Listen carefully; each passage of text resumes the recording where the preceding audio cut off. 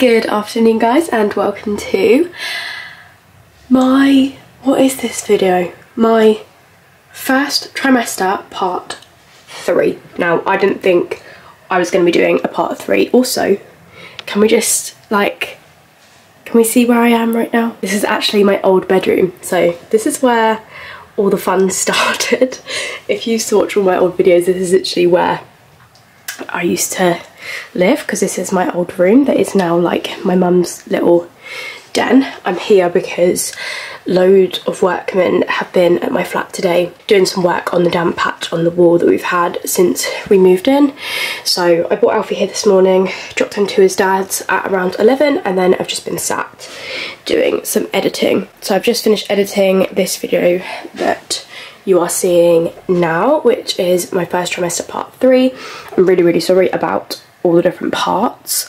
It's just been one of those ones where I was really noticing how much I ramble. So I had no idea that I ramble as much as I do, and I'm actually quite embarrassed. For about 15 minutes of this video, I'm literally just sat in my car, just talking. Also, I noticed that I had the soft focus effect on. I was watching Molly May's video the other day and she was like, oh, this is me with the soft focus effect on, like I could like troll you guys, and I was like, oh my god, do I have that on? So I checked, and I've had it on the whole time I've had this camera, so I'm actually so sorry. Oh, I'm at a little bit of an angle, but it's gonna have to do. Yeah, I'm really sorry. If you've ever thought that my skin has looked like unreal, just know that it's all fake. Because I would never do that. I didn't know that it was on. But yeah, anyway, I just wanted to come on and introduce this vlog. It is a little bit of a long and boring one because half of it I'm literally just sat in my car chatting to you. But if you want to listen to it like a little podcast, like I like to do with YouTube videos, then go ahead, because it's definitely almost like a podcast friendly video. So anyway, in this vlog you will see my first midwife appointment, what I thought of it, and just sort of like going through all of Alfie's old birth things and things I want to do sort of differently with this one. Yeah, I promise you very soon we will be back in real time. Well, not far off real time anyway. So yeah, other than that, enjoy the video. Hey guys, how are we doing? I don't know how long it's been, a couple of weeks maybe. I feel like I may have been 10 weeks last time I spoke to you. I've edited the first trimester vlog, literally got that like all done. I'm just editing the second one. I am 12 weeks in 2 days. I cannot believe where that time has gone. Technically I should be announcing in 2 days, but I'm not going to, only because our 12-week scan isn't for another 2 weeks, so well, just under. So I will be 13 weeks and 5 days by the time that I have my 12-week scan, and I think maybe within that week I will probably announce. But obviously you all know, which I've been saying like this whole time when you're watching this, because obviously at this current moment you don't know. So it is currently Wednesday the 17th of January. It is 7 minutes to 11. God, I really need to burp. So the reason I'm coming to you today is because it's actually my first midwife appointment today, which is so exciting. I went to a different midwife centre 2 days ago and got some blood tests done just to check if I was anemic. I was going to what's it called? I was going to vlog then and update you then, but honestly it took me about 25 minutes to park, and by the time that I'd parked I was late. So I couldn't pick up the camera then, even though I brought it with me and intended to, I couldn't. And now I'm pretty much on time for this, which is why I'm just coming to you quickly. But it is really sad because Charlie was supposed to come today. It was also Charlie's birthday yesterday. He turned 27 yesterday, and unfortunately he is so unwell, like really not well at all. I've never seen him like that, so it's just such a shame, because what is this man doing? I genuinely thought that man was going to come and like tell me to move, and I was like, no, I have an appointment. But it's okay, he's just going in his van. Yeah, he's so unwell, which he's never ever really been like before. His immune system is literally unreal, so he's obviously just been attacked by like a really bad flu. He's been down with it for 3 days now, not really getting any signs of getting better, and it's such a shame because he spent his whole birthday just like absolutely bedbound, dying on the sofa. And then obviously today it was our first midwife appointment. Not that it's really like that deep, because I don't know, midwife, especially before like 20 weeks before they measure your bump and stuff like that, I don't really feel like it's that important. But I feel like for him as well, because it's his first time and it's his first child, it probably would have been nice for him to sort of understand everything a little bit more. So it's really, really sad for him. He is at home in bed. But yeah, hopefully by the time that we have our 12-week scan in just over a week's time, he will be much, much better. But yeah, so I'm bloody starving. I haven't even had any breakfast, but I've been off my food for the last couple of days, which is really strange because I've definitely come out of the whole first trimester sickness, the first trimester no energy. Everything that is sort of going on right now is all to do with sleep. So I keep going like absolutely shattered, like, you know, when your eyes are like in actual pain because you're so tired. I keep getting that, and then like laying down at 9:30ish at night and literally being wide awake, but my eyes are so like in pain. It's so strange. But then if I do like force myself to go to sleep at that time, I wake up at 3 in the morning and it's like my body is like, oh, we're ready for the day now, and I'm like, no. So I've been trying to go to bed a little bit later. So last night I went to bed at like 11 and I woke up at 6, which is much better stretch of sleep. I had 7 solid hours, which I haven't had in so long.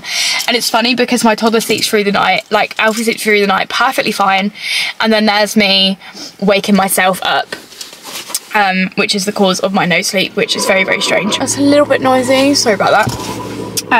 But yeah, this midwife appointment is about an hour long.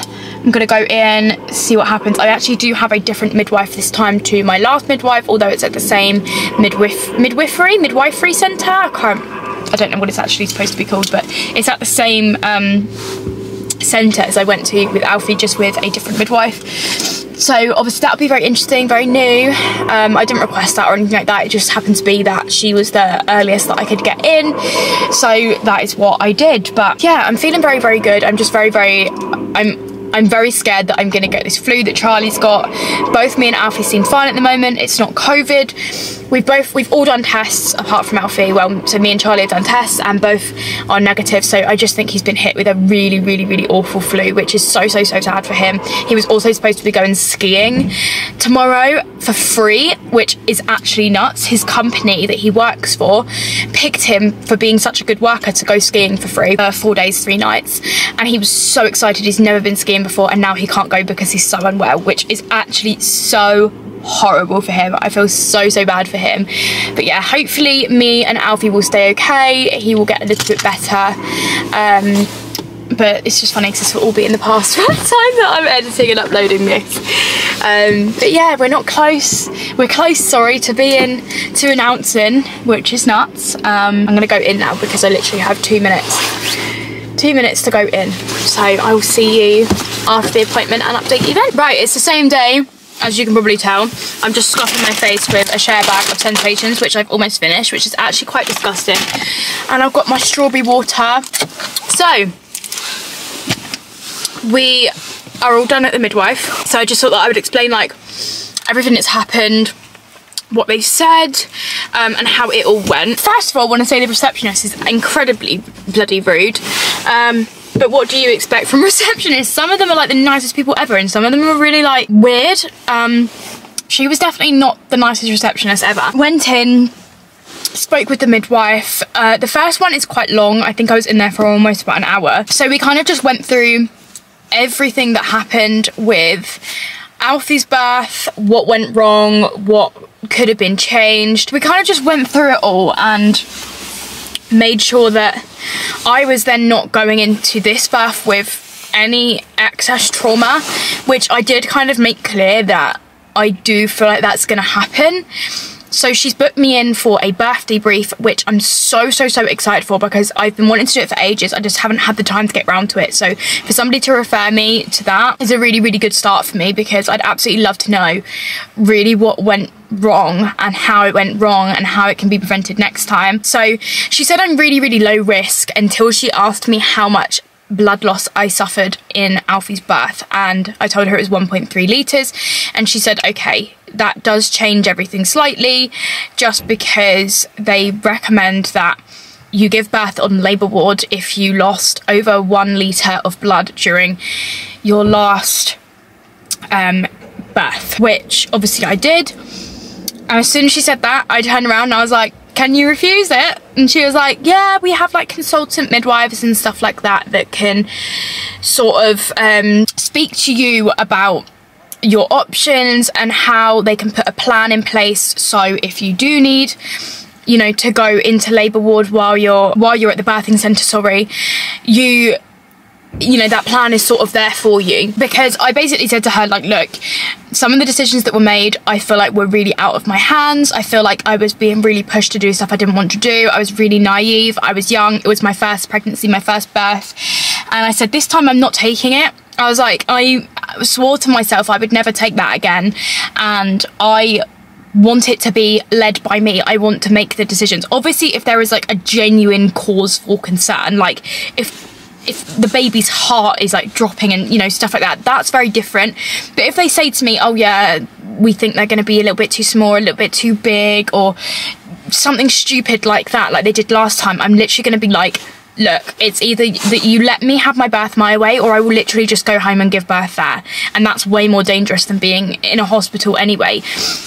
So that's kind of what I've said to them. And that's not me being ignorant of professionals. That is me being headstrong and understanding that a lot of these people, or a lot of these midwives, as much as some of them are absolutely incredible, some of them rely, well, obviously all of them can rely on unreliable technology such as growth scans, which is a very unreliable source. It's been proven over and over and over again.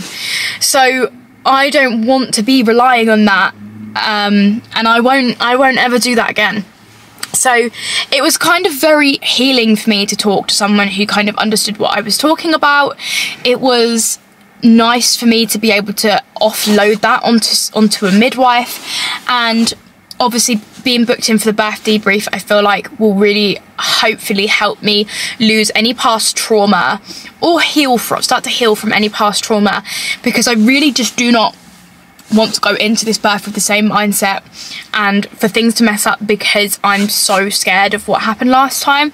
But she reassured me that second births are usually so different to firsts. She said that it's usually much quicker, it can happen earlier, this process is more often than not smoother. Now I'm not saying that is like how it is for everyone, because I know people that haven't had like situations like that at all, so I'm not saying that is the case for everyone, but I'm trying to be positive, guys. Like, I'm really trying to be positive and optimistic. And last time I was so scared, and I don't want to be as scared this time. I mean, it's literally ages away. It's going to come flying around the corner, and then probably the week of my due date I'll be absolutely petrified. But I do just really want to try and be as positive as I possibly can and go in with a better mindset. So I'm really happy with how things turned out. They also prescribed me 2 lots of ferrous sulfate, which, if you didn't know, is iron tablets. I was on these with Alfie's pregnancy towards the end, but I wasn't actually towards the beginning, which is really strange, because I'd say my diet was more restricted then than it is now, due to the fact that I was vegan then and I'm not now. But anyway, did all the normal stuff like urine tests, blood pressure, all of that was completely normal. But yeah, other than the iron, there wasn't really anything else wrong, which is obviously great. My next appointment is at 16 weeks, so that is not until February. I'm actually having it on Valentine's Day, which is interesting. And then you leave with like one of these like bounty packs, and you think this thing is huge, right? So you think, oh, there's going to be like something decent in there. What on earth? Like, tell me, right? So they've given me some pregnant care tablets. These aren't even the best ones. The ones that are the best are the max ones, and they're the ones that I use, so I'm obviously not even going to be using these.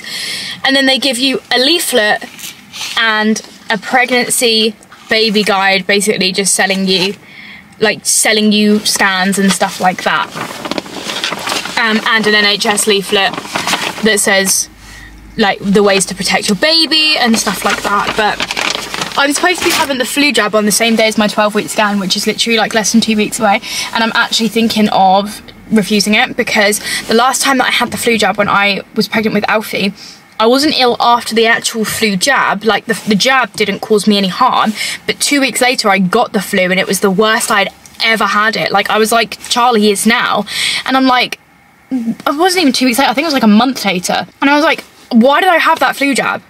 Why did I have the flu jab? For what? It did absolutely nothing for me. So I'm starting to think maybe I should just not have that, and I'll have the whooping cough one or whatever, but I just don't really see the point in having the flu jab if it's gonna just like, if I'm gonna be ill anyway. But yeah, so I'd say that was a pretty successful time. I've just sat and sorted my car insurance out, which was so long. £110 a month. Sorry, £110 a month for car insurance.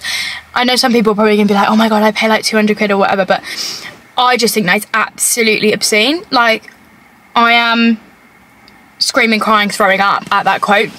But anyway, I feel like I've sorted a lot of things out. I need to go home now and look after a very sick Charlie, make sure that he's okay, get some washing done, which is fab. But yeah, I just thought that I would update this section of the vlog because I haven't yet, and I'm literally 12 weeks and 2 days. I cannot believe it. I just cannot believe I'm 12 weeks and 2 days. So yeah, I'll update you all very soon. Good morning guys, how are we all? Today is the 30th of January. If I sound a little bit weird, Alfie's full of cold. I am kind of full of cold, like I feel a little bit unwell but not too bad, but my throat's a little bit weird and just sound a bit gross. But anyway, it's Tuesday the 30th of January and it is the day of my 12-week scan, so I thought I'd bring you along. I don't really know where this part of the video is going to be. I still haven't fully edited my second trimester, not my second trimester, baby brain already. Still haven't fully edited my first trimester part 2, so I don't know whether this will be included in that or whether that will be already up and this will be in like a part 3 or just something completely different. I don't know. God, I'm so incredibly tired. Alfie had me up coughing all night and I couldn't go back to sleep, and I just feel like I could literally fall asleep, and I've got to drive all the way to the hospital, which is a good 30, maybe even 40-minute drive. So that's going to be great, but hopefully it will all be worth it. I'm actually 13 weeks and 4 days today, and that's pretty similar to when I had Alfie's 12-week scan. I was 13 weeks and 1 day with him, so the scans may look really similar. I've already got Alfie's one up on my phone to compare, but I'm also having my flu jab today. I did look it up and it did say that you can get the flu jab if you have like a cold or something like that. It's only if you have a fever that you can't, which I don't. So I'm gonna get a flu jab today. Not that I want it. I had it with Alfie, it didn't make a difference. I got the flu a month later and it was the worst flu I've ever had in my life.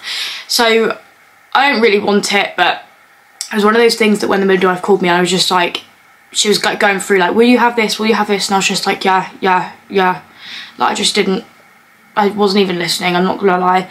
So I was just like, yeah, that's fine. So I'm just gonna have that before my scan. So my scan is at 2:30 at Princess Anne Hospital in Southampton, which is where I gave birth to my first son.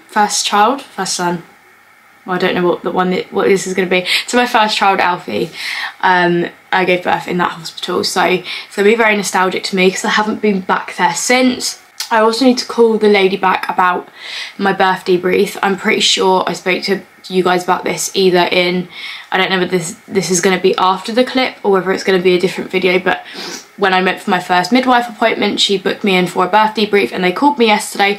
I just need to get back to them. So I need to schedule that for around April time. It is just not a good, I swear to God, he always sleeps horrendous and I always sleep horrendous on the days where we have to do something. It is never ever on the day that we have to do something we have a good sleep, and every other night we have a great sleep.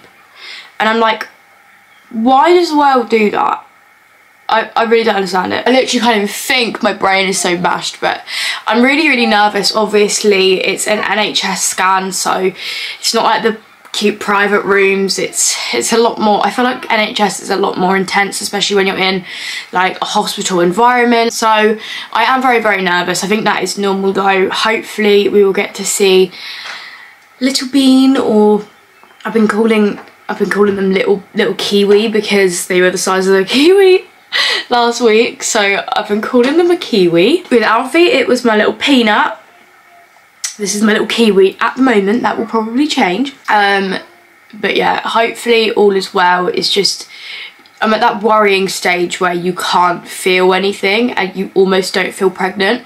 I have a little bit of like round ligament pain if I like sneeze or cough or move like too vigorously, or like my uterus area, like where it's stretching and it's like a sharp pain, and I remember that so well with Alfie.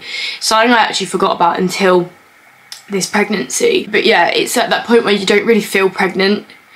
I don't really have a bump still. I'm still recovering from all the weight gain from the amount of sweets that I ate. And yeah, I just, sorry, I have nothing in me today. I do apologise. I just, ugh. Charlie's mum is coming over at 1 o'clock to babysit Alfie, so I'm gonna get him down for a nap in the next hour or so, and then I just have a lot of editing to do. But yeah, hopefully it will be all good. I will catch up with you.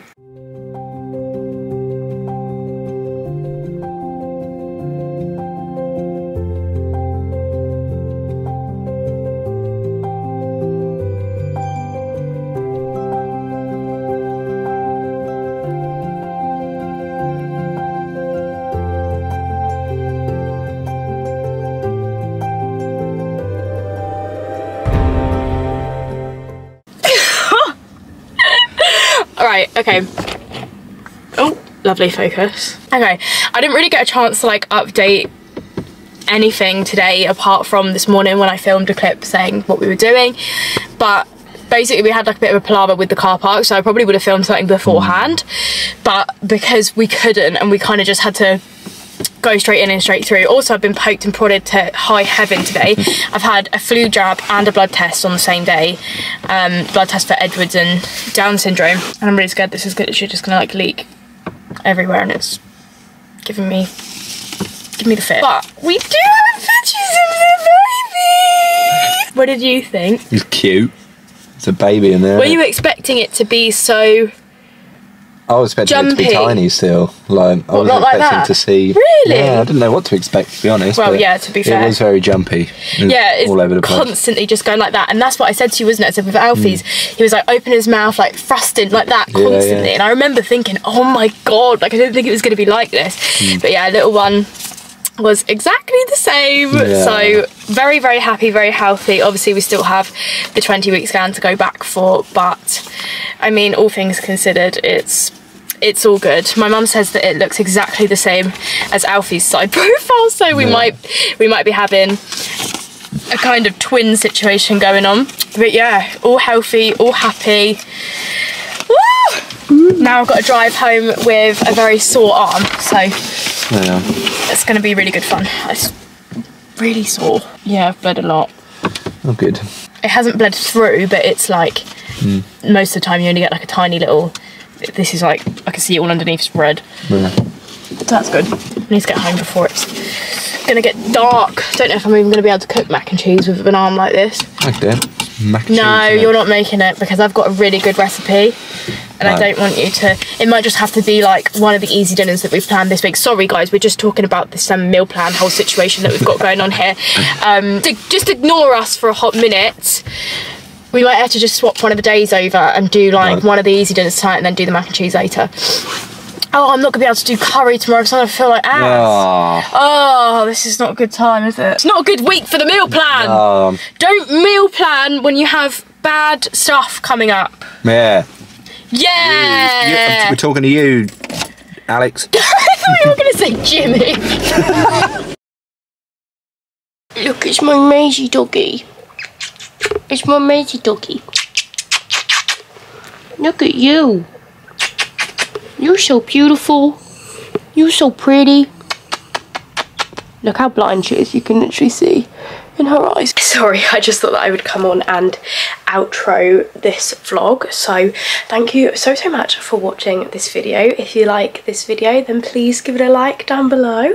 If you like my content and want to continue on my journey with baby number 2 and beyond, definitely subscribe to my YouTube channel. Leave a comment down below if you wish to do so, and other than that, I will see you in the next video. Love you, bye.